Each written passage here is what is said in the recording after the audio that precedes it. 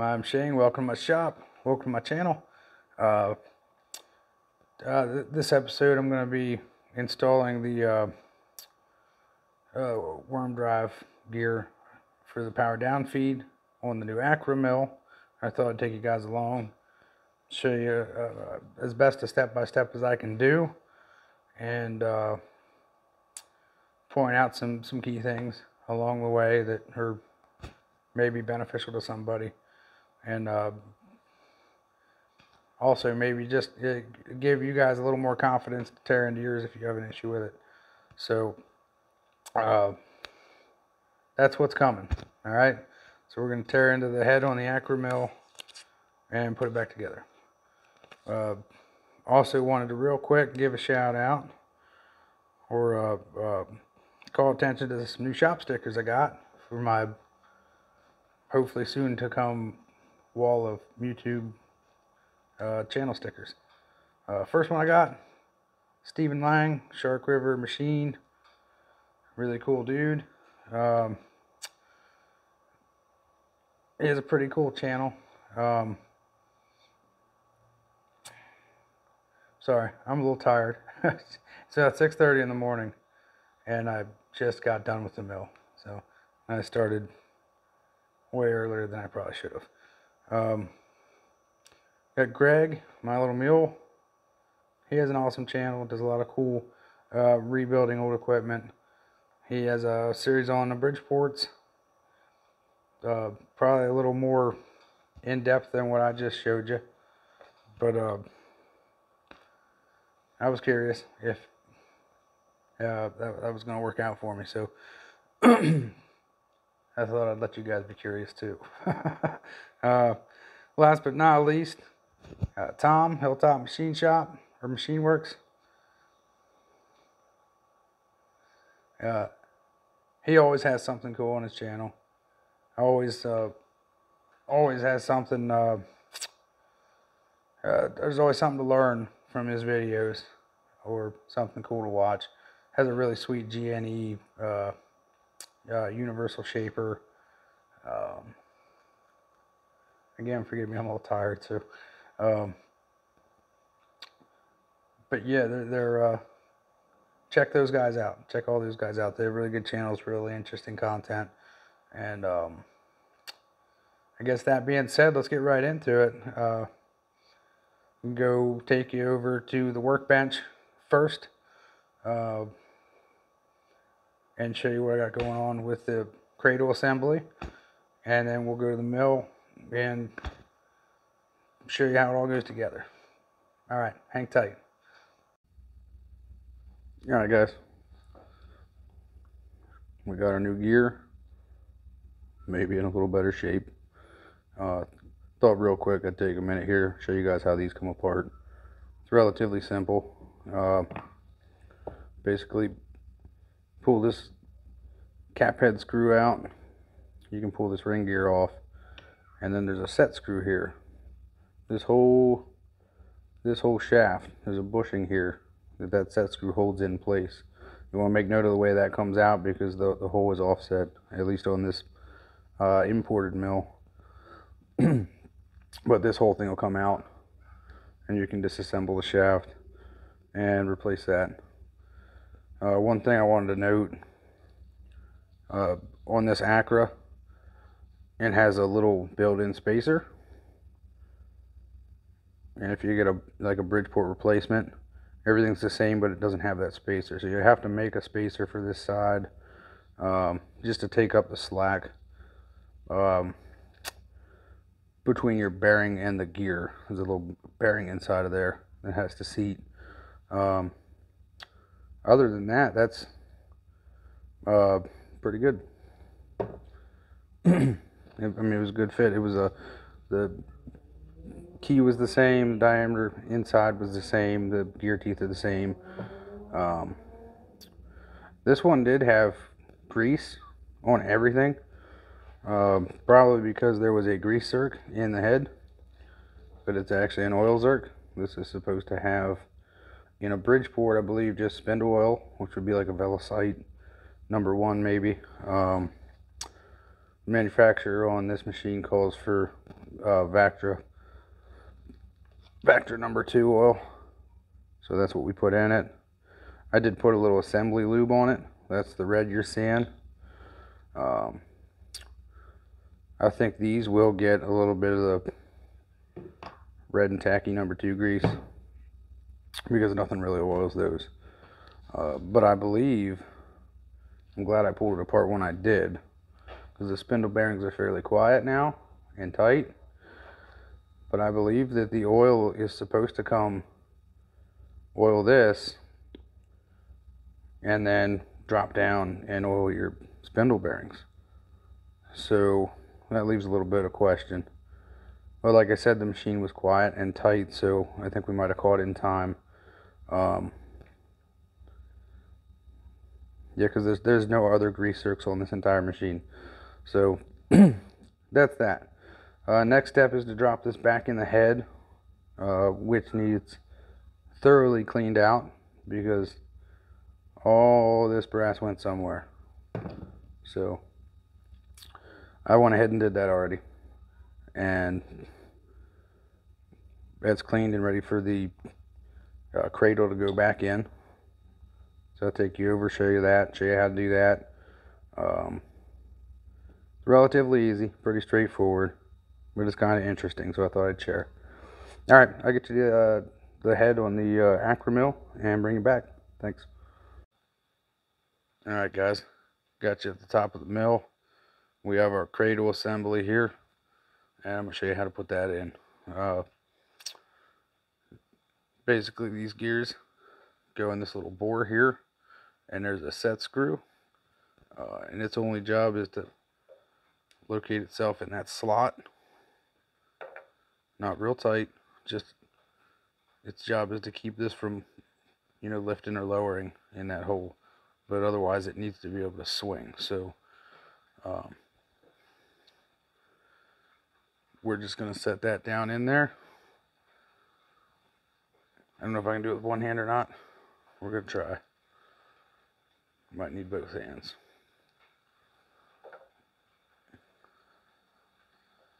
All right.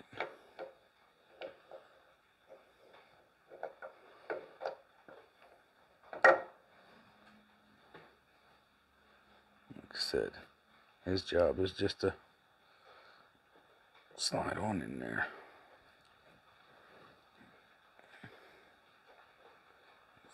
Distinct feeling I'm going to need both hands here. But that's about the gist of that. And then your knob goes in this hole, your lever, and that'll swing this back and forth in or out of drive for your power down feed. So give me a second, I'll put it in, I'll bring you back. Alright, here we are. The cradle assembly is installed. I found it actually beneficial to pick up your change gears. You actually have to get that shaft down in the pilot hole. After that, slid right in. As far as this bolt, I can see it or not. This bolt here, where is it? Here. I did clean the threads out in the hole and on the bolt, and use some blue thread lock. There's a vibration in these heads, or any machine really in general, is enough to shake that loose. It's not a bolt, like I said, that gets all the way tightened. It has to leave this range of movement. It just retains that from falling in or out. That is how that works. That is in, and that will ride on. You can see that little worm gear down there. It's out. It's off. Then you engage your transmission. See, spins nice and free. Go reverse. Spins nice and free. Freewheel. And we'll leave this out 90% of the time, because you want to save yourself the hassle of doing this. I don't know if I mentioned it, but I did replace my oil line. That's all buttoned back up. So next step, our back gear housing needs to make it to the top. but it needs cleaned out a little bit first. And once that's on, the bowl gear is the only part of these heads that should really be greased. Everything else should be oil. That being said, I did put a little bit of grease on my downfeed gears.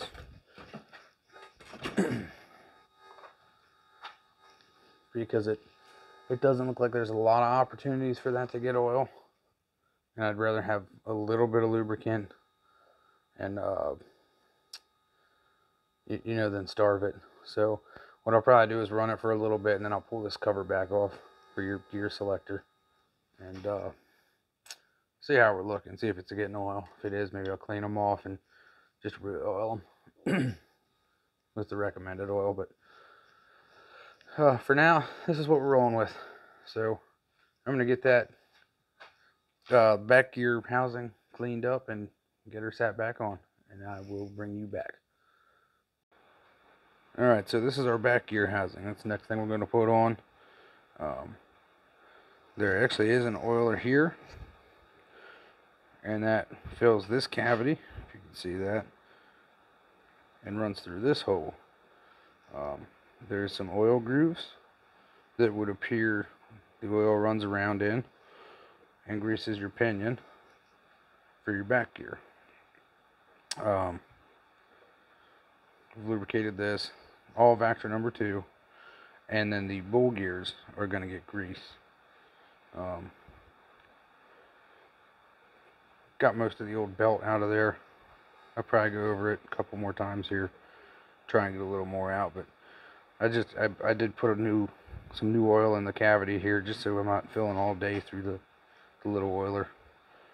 But I'll get that on, and then we will put our bowl gear and pinion or worm gear assembly on. Grease these gears up and be ready for the next part. So I'll try and show you what I can. It's oddly high of a work area, so it's kind of difficult to place the camera. I'm trying not to show you too much of my messy shop. It's like a bomb went off in here now. So let me get that up there, mount it on the machine, and we'll, I guess, bring you back. Alright, so we got our back gear housing on. We've got it set. Basically, let's see that. That is fully engaged, and this is fully disengaged. I did measure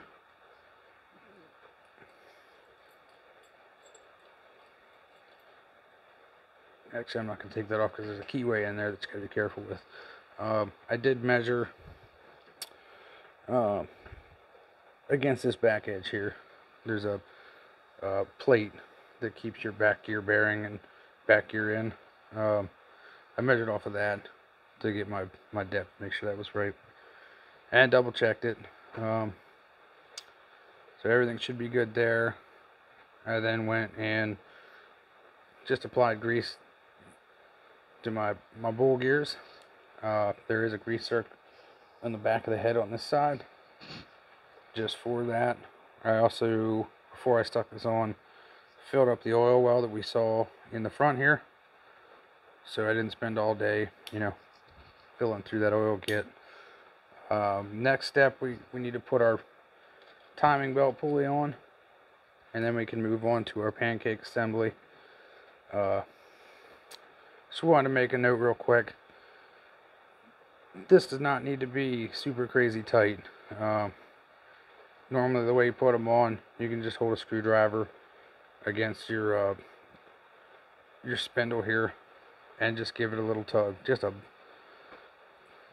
hair over snug. Nothing crazy. That thing's not going to go anywhere. Lock washer on it. I'm not going to go into too much detail on the acra back gear lever, because it's a little different than a lot of other ones. So it's a lot different than my jet. I think it's different than the bridgeports. So I'm not going to dwell on that too much, but I'm going to show you. It's pretty simple. Not a very difficult process. Just watch what you're doing. Make sure everything's free, everything's quiet, everything has play. You hear that's super quiet spindle bearings.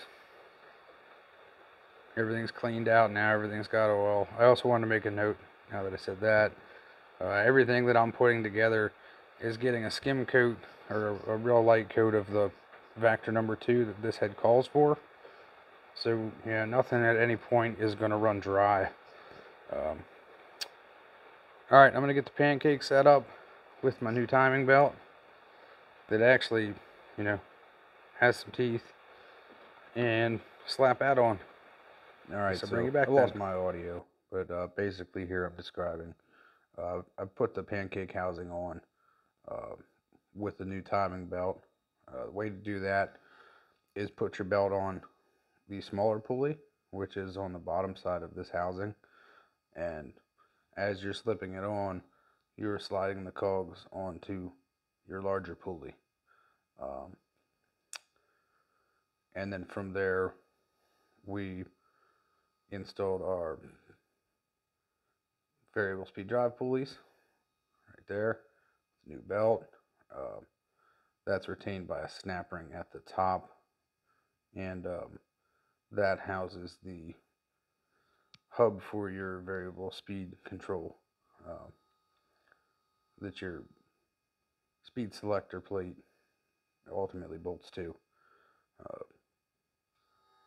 And then I go into a little bit of detail.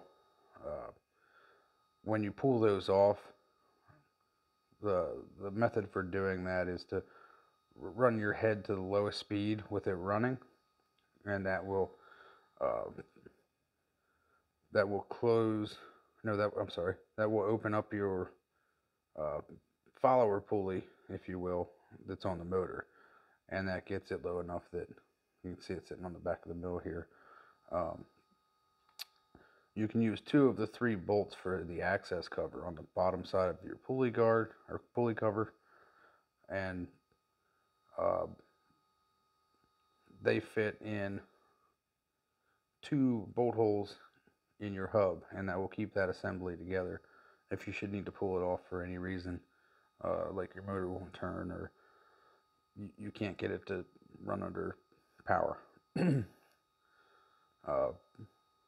And then with the machine off, you want to turn your variable speed to the highest setting, and that will just give you the most room for getting that belt off. So that's what I was explaining there.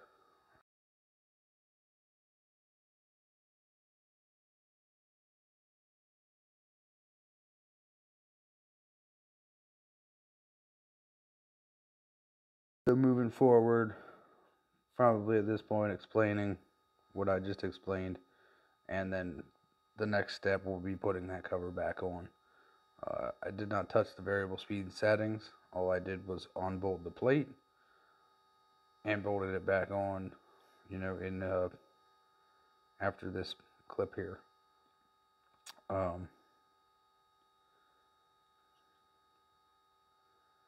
Otherwise, I mean, it's pretty straightforward, relatively intuitive to figure out. I think in a minute here I show a clip. I still didn't put my gear selector back on for my downfeed range selector knob. I'll get there. I do get there. This was a lot more interesting when I actually had audio working. So I apologize for that. It's an ongoing problem that I've been having. Hopefully I get that resolved here soon.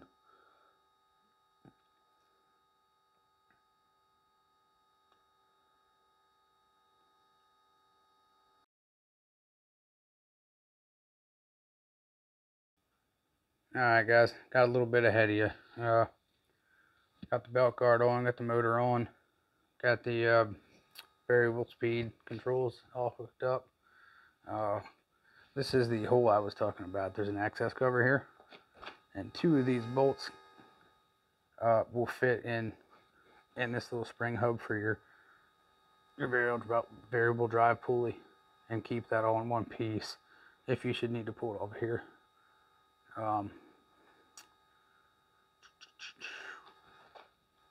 And what in turn, the way to put it on, you tilt your motor back and try and slip it on through this hole, ultimately getting frustrated, pulling this cover off and actually getting it. So that's how that happened. So all I really got left to do is a little bit of, I gotta switch some wires on the plug. I want 2 wires, any 2 wires, 3-phase thing. Motor was running backwards, so we're gonna get it running the right way. Pull these 2 bolts out, let that thing spring, get all my lubrication points, bolt that cover back on, and we'll be ready to rock and roll. See how she sounds, see how she works. So I'm gonna do all that, and then I'll bring you back, take you on a little test run, see how we did, and I think that'll be a night. All right, hang tight. All right, guys, lost the footage there for this the first time around, but we got her. Engage her in forward, fired up. And that belt got a little bit of noise to it. I put the new belt on, but actually I didn't put it in gear. I took it out. Uno momento, por favor. All right, now see, that's turning now. That didn't happen before. Now we got power down feed.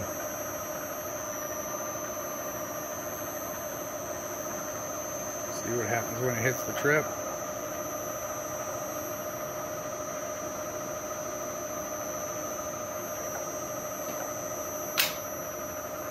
I'm happy with it.